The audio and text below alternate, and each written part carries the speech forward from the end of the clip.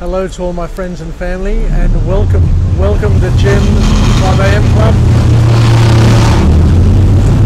As you can see, I'm just on a ferry here, heading off from Circular Quay. It's been raining all morning, and I've been rained off work. So what I thought I'd do is I'd just jump a ferry and head across to Watson's Bay and come back again, just to do a 5 AM Club and come to you from a different aspect and from a different perspective. As you can see, the Sydney Harbour water is brown because of the non-stop rain over the past 3 or 4 days. The harbour water is all brown. I haven't seen this colour for years. But let's continue our journey, our 5 AM Club. And it's stopped raining for now, so what we'll do is we'll make the most of this opportunity while we've got it available to us. And I'll try and knock off 3 or 4 5 AM clubs to click over the total. So the book summary that I'd like to take you through today is entitled "See You at the Top." See You at the Top. And it's by a famous author named Zig Zigler, who incidentally I remember seeing in person. I was invited to an Amway seminar many years ago. It was a meeting, and I think my cousin, of course, Cousin Dakis, was the one who invited me. But I remember at that event, Zig Zigler was the keynote speaker. And he was a very interesting and very, very energetic, powerful speaker. And I remember when he finished his talk, he did echo those famous words, "I'll see you at the top."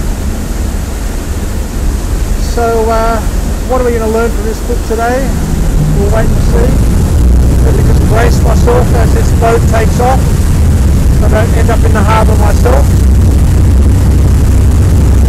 But what we offer here is that the way you see your life will largely determine what you get out of it, because they are very, very important and powerful sort of physics to each and every one of us.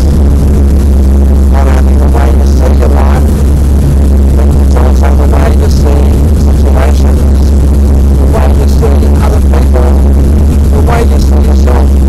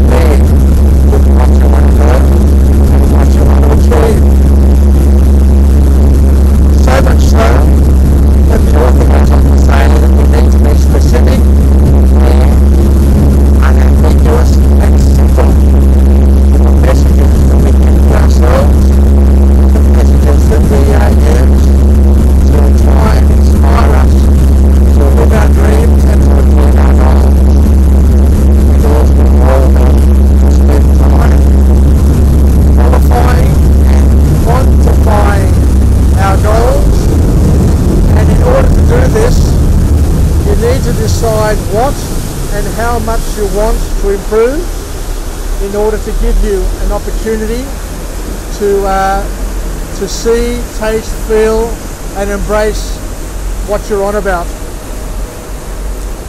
The other thing that the author talks about is the importance of establishing timelines that also take account of the potential obstacles that may get in your way. You need to give yourself time to be able to grow and develop. You need to give yourself a roadmap, and you also need to give yourself, I guess, wiggle room, just in case things don't go your way, so you can continue to focus on what you need to do to be able to get to where you need to get to. The author talks about the importance of writing down your goals and trying to break them down into some key categories. And he calls the categories the 5 F's. And the 5 F's include faith, family, finances, fitness, and fun. And if you can break the goals that you have into those sorts of categories, then you've got an opportunity to then work them into magic. And once you build those goals into those different little categories, the author also encourages us to break them into smaller goals and smaller actions that we can figure out and work at on a daily and a weekly basis. Because we need constant action. We need constant daily, weekly, yearly action to eat away at what we're doing, to be able to step through it and make small incremental gains in order to achieve the bigger picture at some point in time. And the last formal point to come out of this text is the importance to defeat the sinking feeling, which is also known as bad attitude, because Zig Zigler is all about attitude, the importance of having a positive and empowering attitude, and to know and to be well aware that we're going to have setbacks that we can't do anything about, but also to know that regardless of the setbacks that we have, that we can certainly control how we react and how we respond to them. There's a Harvard study that was put out a number of years ago which basically says that 85% of what you achieve is based on your attitude, and the other 15% is based on intelligence. So that in itself is very, very powerful to understand and to know, and for young children and for young adults to know that your attitude is key to helping you get to where you want to get to and achieve all the things you want to achieve. So we need to understand that unproductive thinking sabotages our efforts and makes a lot of the things that we're aiming for, puts them out of reach. So in order to get the right attitude, one of the recommendations that Zig Ziglar gives is that we need to learn gratitude. We need to learn how to be grateful for what we have, and to be excited about what we're doing, how we're doing it, and where we're going, because all of those things will conspire and work together to help us deliver the momentum that we need in order to get to where we're going. And the final point to come out of this book is that we also need to review our language and to make sure that we are more positive and in what we say and how we do, and to try and energize ourselves with by hanging around people who will help us grow and develop, as opposed to those who will drag us down and try and take us under. So there you go, that's the end of this book summary. So thank you very much for joining me on Jim's 5am Club. We went through See You at the Top by Zig Zigler. So let's finish off with a positive affirmation. I'm alive, I am well, and I feel absolutely great. To my friends and family, stay connected, stay committed, stay relevant, stay reasonable, and most importantly, let's take some lessons from this wonderful book today entitled See You at the Top, and work on attitude and get rid of all those excuses, eliminate loser's limp from our lives, and make sure that we're on track to develop positive relationships with all the people around us, because as we said, success only comes through positive relationships. If you want to be negative, then be negative, but don't expect to get positive outcomes out of negative relationships and negative attitude. Anyway, take care, and I look forward to coming to you again later on from a different location with a different message, a message of empowerment, where we can be the wind beneath our wings, where we can live, learn and pass it on, help us get through the day, get through the week, and get through the rest of this wet weather. So take it easy, looking forward to speaking to you again, and looking forward to Greek Independence Day on Thursday. It's going to be a massive day, and I've got 3 or 4 days of events coming up, which I just can't wait to catch up with my friends and family and make the most of this wonderful time of our lives. Yassas, take care. Good luck from Jim on Jim's 5am Club, and until we chat again, bye for now.